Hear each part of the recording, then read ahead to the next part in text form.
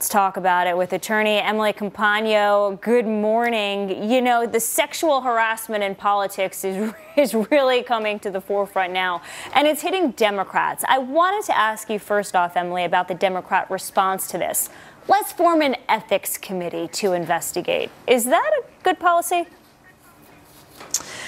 It is. I think all kinds of oversight would be positive here. Now, note that Senator Franken himself has called for an ethics committee investigation, which is important because in past investigations, the committee has cited the level of commitment and the level of cooperation from the investigatee as evidence whether or not they should be expelled. Now, this is what that would look like. In the past, they have investigated, for example, a senator for over 33 months, upon which releasing 10,000 pages of detailed documentation into his behavior. Now, that was Senator Bob Packwood. They unanimously recommended expulsion and he resigned.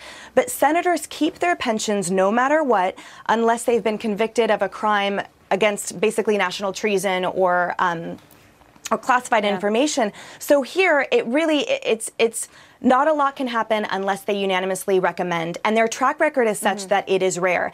It just seems to me that an ethics committee is a way to say, oh, we'll worry about this later. You brought up resignation. Politico is reporting that there's whispers among top Democrats and Republicans that Al Franken should resign. Do you think he should?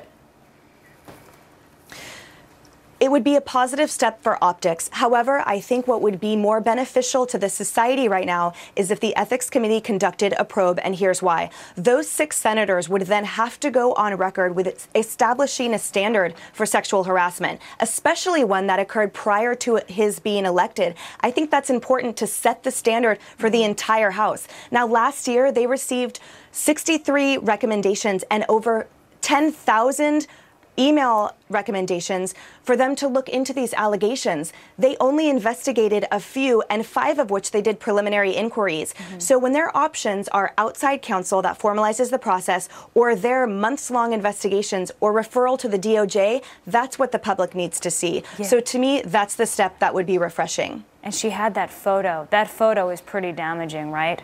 I mean, Al Franken basically has to do what he did, say he's sorry. I mean, that could hurt him in the end, the proof. Absolutely. And especially, again, this occurred before his election. So it calls to mind that the culpability and the responsibility precedes that actual election. You can't start being a saint just because you were elected. And, you know, I did a USO tour. They are absolutely grueling and emotionally exhausting. And when you're sleeping, you're passed out, so nothing will wake you up, and it's a really unfortunate situation. Emily, thank you so much for your perspective today. Thank you.